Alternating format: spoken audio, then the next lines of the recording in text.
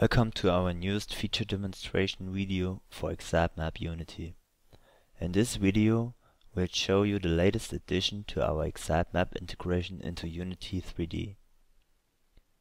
This feature allows to map terrain textures to NavMesh surfaces and thus enable better flexibility and realism for pathfinding on terrains.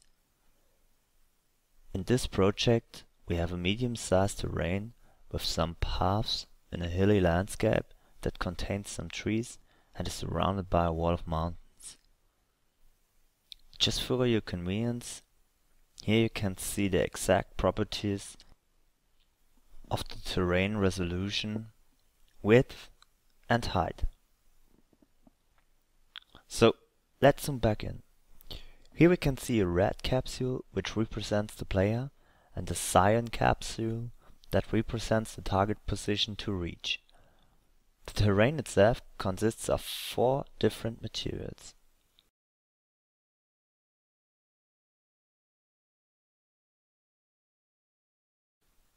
We add now the xaitMap NavMesh surface component and see that this component contains all the above textures as configurable surface types instead of one surface type representing the whole terrain. Before we use these new features, we demonstrate how the NavMesh would look without. To do so, we open the xaitMap configuration window and slightly adjust the NavMesh build settings.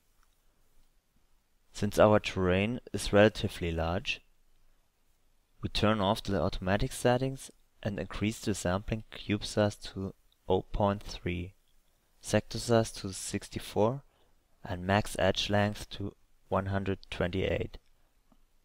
Then we start generating the NavMesh.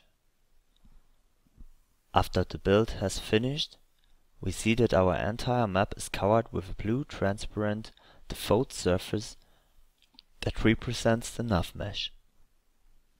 There's also some unwanted NavMesh in the mountains and, as we see when we zoom in, on top of the trees. To get rid of these, we add a move component to the player, build the NavMesh again, and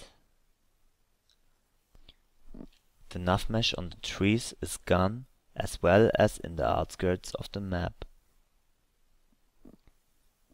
Now it's time to get the player moving by adding a follow entity behavior.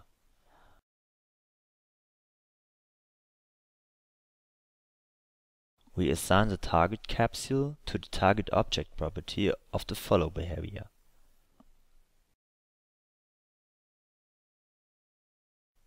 To visualize the path, we enable the show path property of the xaitMove component, disable the show NavMesh property for better visibility, and hit play to start the game. As you can see,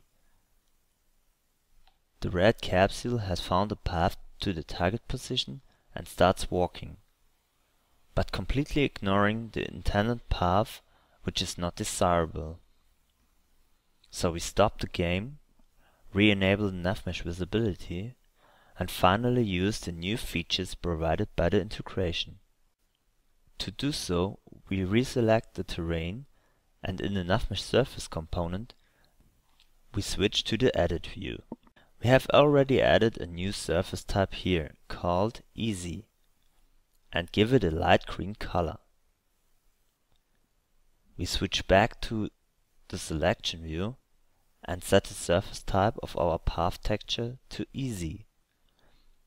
Then we select our player capsule to have a look at the surface type factors, which are set to 1, which is the default for all surfaces.